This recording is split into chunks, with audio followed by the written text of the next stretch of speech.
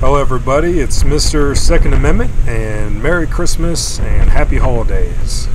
Some of you know, but I actually just got out of the Army after 5 years active duty. I was an infantryman in a dismounted reconnaissance troop as part of 10th Mountain Division, and definitely had some interesting times. Got to do the Afghan thing, the Iraq thing, the border mission thing, and some interesting stuff in schools on the side. Definitely had some awesome times for, well, the most part. Definitely made some lifelong friends. And for those interested, I could do a video about my time in the Army, at least what it is to be in the military, or at least in the Army, in the infantry world, for those that would be interested in that. But I've been making my transition into the civilian world. I've been a civilian for just over a month now, and I think it's going to give me more opportunities to be able to put out some more interesting content, and I have some interesting projects planned that I want to get to as soon as the holidays are over. But I've started working at a gun shop, gun range. We've got a Black Rifle coffee shop inside, full autos, gun sales, you name it. I don't like to stay and here I just want to share some clips you might enjoy from our recent Christmas party. Full auto start.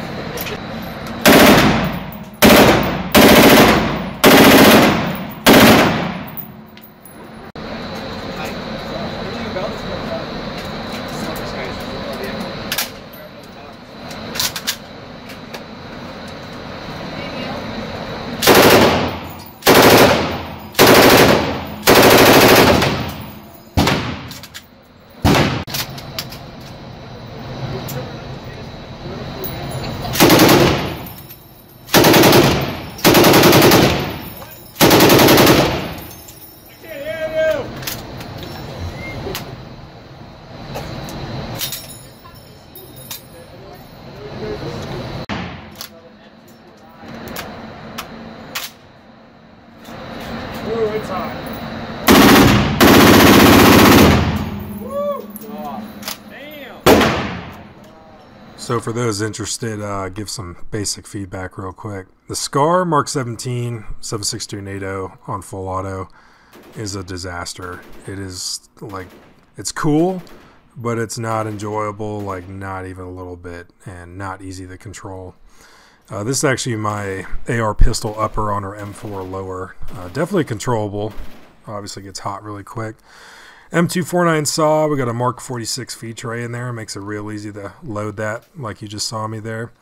It's kind of restoring my faith in humanity when it comes to the saw, because, you know, imagine that, a saw in good working order that's not dragged through the veg and dropped all the time. It actually works. This is my baby girl here, M240 Bravo.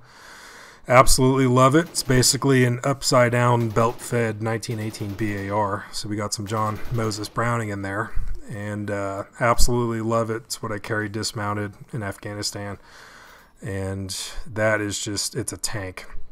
Now we have this, I forgot who made it. It's an HK derivative 5.56, and when you start shooting it, because it had no muzzle device, it's like the Willy Wonka boat ride. It's just until it's over and you don't know what is going on. So anyway, I hope you guys enjoyed the feedback here, some of the clips. I do have some projects scheduled. My first project is going to be the Black Bess Musket Project, and there's going to be some more news on that. Yes, I do have a podcast coming down on the Virginia situation. That's where I went to school. I spent 4 years of my life out there, and I've got quite a lot to say about the situation in Virginia, so don't think that I'm not tracking. But anyway, thank you for watching, and stay tuned for more.